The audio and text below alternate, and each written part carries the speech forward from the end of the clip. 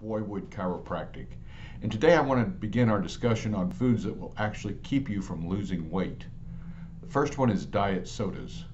A 2015 study at the University of Texas Health Science Center actually showed that these are the leading cause of obesity in the United States. That's strange, isn't it? Because they have no calories. And so why would they cause obesity? Well, it seems that the sweet taste triggers insulin production in the body. And what insulin does is it takes blood sugar and converts it into fat. So it's taking sugar out of the blood and converting it to fat.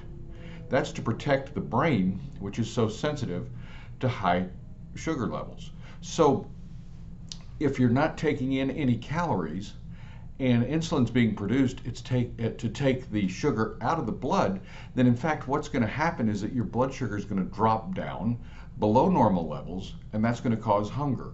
And so then you're going to be hungry. And the study also shows that people who regularly drink diet sodas will eat 4 times as many calories as those who don't. That's amazing. That's why they're counterproductive and keep us from losing weight and actually cause people to gain weight. You know, this even applies to natural non-caloric sweeteners like stevia. So anything that is artificially sweetened with a non-caloric sweetener is going to cause this problem.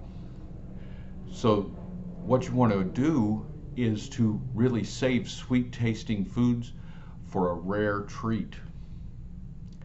Not every day, not a few times a day, but a few times a week, just a small portion.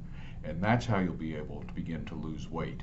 So this is the first food that we absolutely have to avoid if we want to lose weight, and that is artificially sweetened foods.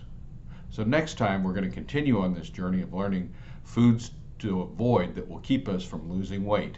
Until then, stay healthy, active, and fulfilled.